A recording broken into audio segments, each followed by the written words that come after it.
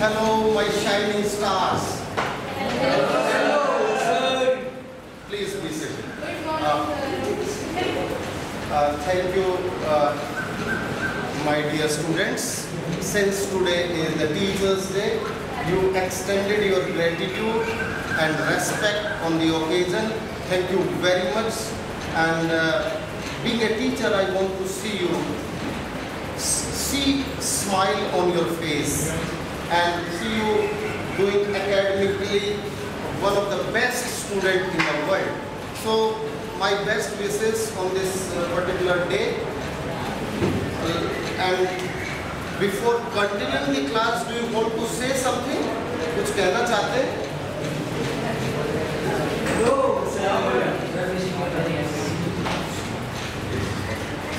Okay. So in general cartography, we were discussing the general cartography, that is the very first introductory topic. I gave you some detailed information in my earlier classes. So let's start the general cartography.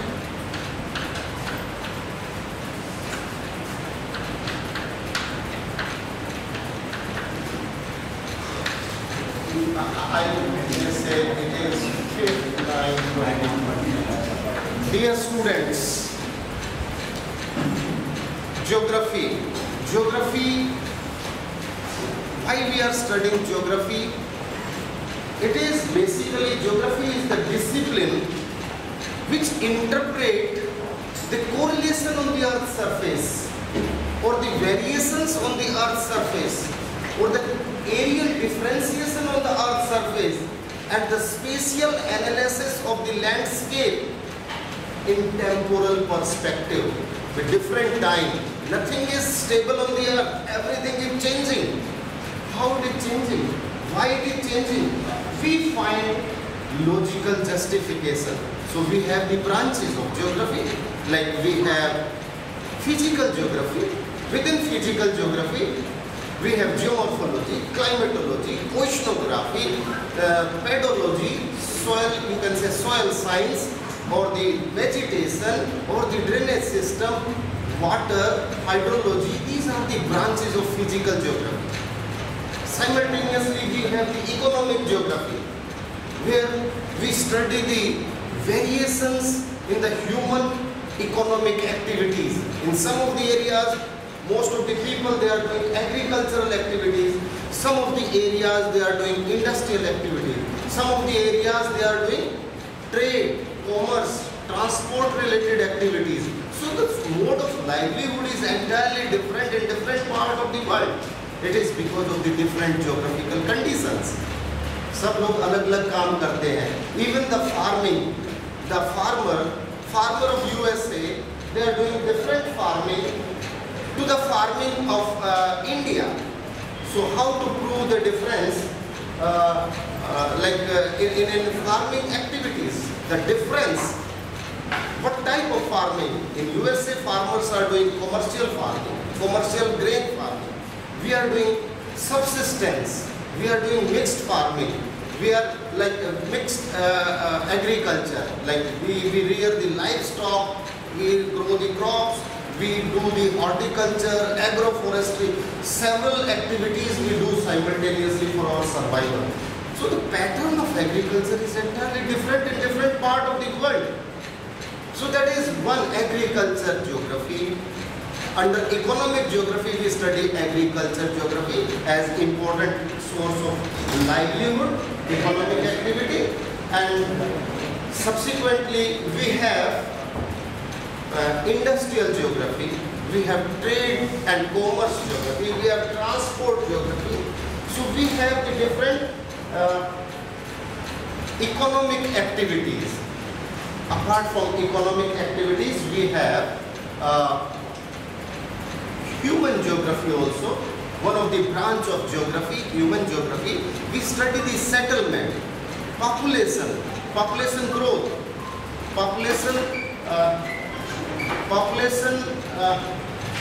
growth rate, and the pattern of population, how it changes. Please wait for a moment because we have occupied the class of other teachers. So I request.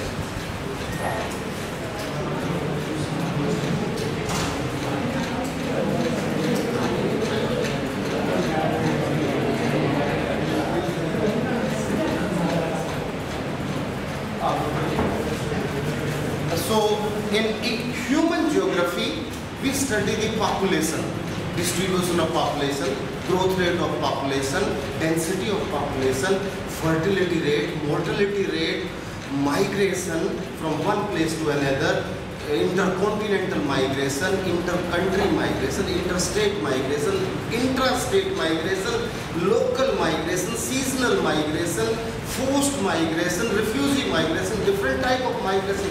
We study the population, we study the settlement, whether rural, urban. Within rural we have the different type of rural, compact settlement, dispersed settlement, isolated settlement, agglomerated settlement, hamleted settlement, the different type of settlement. Similarly, we have the cultural geography, different cultural regions are there in the country, like in India. Sometimes we use that word, different cultural region. Say, if I say Bundelkhand, Ruhelkhand, Baghelkhand, and Telangana region, Marathwada region, or Marwad region, Mewad region, Shekhawati region, all these are the name of the cultural regions. So we study the human geography, we study the economic geography, we study the physical geography. But nothing is stable on this earth. We study in all the theme I let you know that जो मैं अभी तक मैंने आपको बताया था उसमें चाहे भौतिक भूगोल हो, फिजिकल ज्योग्राफी हो, चाहे ह्यूमन ज्योग्राफी हो, चाहे मानव भूगोल हो, चाहे आर्थिक भूगोल हो, हम कंपेयर करते हैं दो रीजन्स का. हम ये चेंज पता लगाते हैं, why change is taking place, and we give logical justification with the help of geographical tools. And so the earth, the landscape is a big landmass. How to interpret, how to compare on the paper. So we make the maps on the paper, and to show the difference, to show the interpretation. So the interpretation of different regions, the changes whatever they are taking place on space and temporal perspective, on spatial and temporal perspective. जहाँ आप बैठे हुए हैं, कभी यहाँ Tethys sea था, आज यहाँ Gangetic plain है, all deposited by the clastic sediments deposited by the Ganga and Yamuna and all the Himalayan rivers. It converted into a plain. So ocean converted into the plain. How it became possible, how it happened. There is a sequence, and that sequence is, we can say, while interpreting the sequence, we use tools. The most important tool in the geography is maps. Constructing the map, on the map we make the differences, we prepare the different type of map, different size of the map, different theme of the map, different scale of the map, and just as per our convenience, हमारे लिए जो अच्छा है वैसा हम map बनाते हैं. So the construction of map is one technique to prove it. हम जो study करते हैं उसको prove करने के लिए map is one of the important technique. It's one of the modus operandi to understand the geographical phenomena. Second is data mining and data collection and data analysis. We use statistical techniques. So statistical techniques are also there to like in statistical perspective. This is one of the technique. Apart from the third technique is nowadays we use satellite data. We collect the satellite images, we collect the data from the aerial photograph, and we interpret with the help of GIS softwares. So GIS and remote sensing is another technique, but we will study the basic technique of maps. So map, that is called general cartography. So I'll start the general cartography. Why we study cartography? I just try to simplify it. Dear students, please open the windows. It's getting very sultry and scorching heat like in Delhi. And monsoon, it is that phase when the monsoon has withdrawn from North India. There is no rain, and temperature is substantially high because of high moisture level. So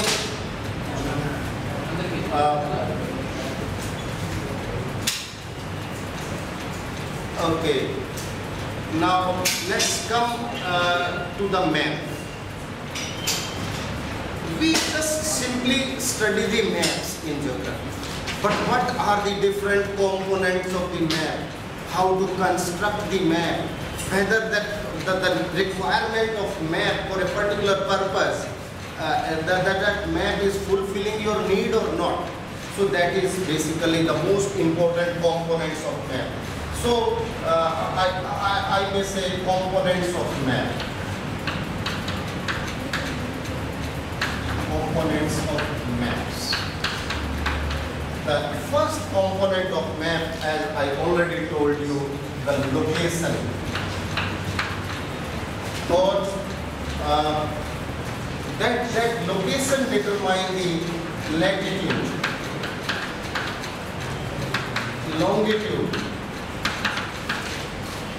or the grid system. The grid system. So every map we don't know what type of map we need for a particular purpose.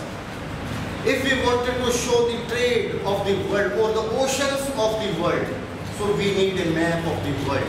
Where oceans are there, all the oceans, Pacific, Atlantic, Indian Ocean, Arctic Sea, Antarctic Ocean, Arctic Ocean, all are shown. So we need a map of the world. If we want to represent the trade routes of the world, so we need the map of the world. But if we want to study the, say, crime pattern of Delhi or the transport of Delhi, so we need the map of Delhi city only, not the world. So for both the maps, when we need the map of Delhi only, a small area, or the map of the world, or map of India, if we want to show the map, the soil distribution of India, so we need the map of India. पूरे India का map चाहिए या world का map चाहिए या एक छोटे से सिटी का मैप चाहिए या if you need the map of this college only, Shivaji College, small map. So we need different scales, different latitude, different location, different grid, and on the basis of different projections. We need the different projection. It depends on the size of the map, size of area, how much area we need to represent. कितने बड़े area को हम दिखाना चाहते हैं. So every map have the grid system, the longitude and latitude. I already explained you earlier on the earth. So there is the latitude, that is 0 degree, equator, that is called 40,075 kilometer, great circle of the earth. The largest circle of the earth, because earth is in spherical shape, it is having the maximum circumference at equator, that is 40,075 kilometer. So this is called great circle, and this is equator. So basically in equator we have the latitudes. Latitudes are the circles around the globe, like I would say one circle. And we go to the north, circle size becomes smaller, and at the north. In the southern side, this is the biggest circle, this is smaller, this is smaller, this is smaller, this is smaller, so this is the dot. So from dot to the biggest circle here, this is 0 degree, and this is 90 degree north. So these are the circles. So here they look like, because at one time from one side we can see the 50% of the earth. We cannot see the entire earth. एक बार में हम space से भी देखेंगे तो कहीं से भी देखेंगे अर्थ मैक्सिमम 50% देख सकते हैं. तो 50% अर्थ दिखाई देती है, 50% में एक लाइन दिखाई देगी, सर्किल दिखाई नहीं देगा. Actually this is circular, complete. This equator is a complete circle. So this is the one circle, and these are the latitudes. They are circular, they in shape, they are up to 90 degrees. So this is 90 degrees south, and this is same here, this circle, and this is 90 degree north. So we have the latitude 90 degree plus 90 degree north and 90 degree south. We have the latitudes.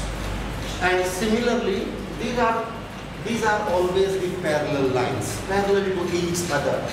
So these latitudes are parallel to each other. You can see the parallels here.